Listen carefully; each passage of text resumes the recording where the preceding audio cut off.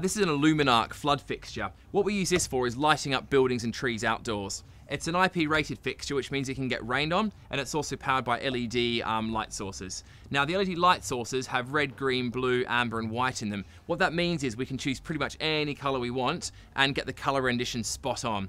So that's very different from how it used to be, where we would have used a single white fixture and then put colour gels in front of it. So this is very, very flexible like that.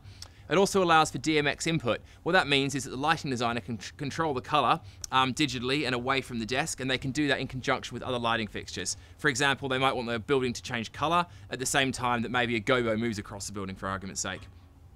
Downside of this particular fixture, it's a little bit narrow in its beam, which is really good if you want to uplight a really, really tall building, but if you're trying to wash a larger building or trees, sometimes the beam's a bit narrow. We can put frost filters on that to make it a bit wider, but it's not ideal. So if we're doing wider floods, we might use a different fixture.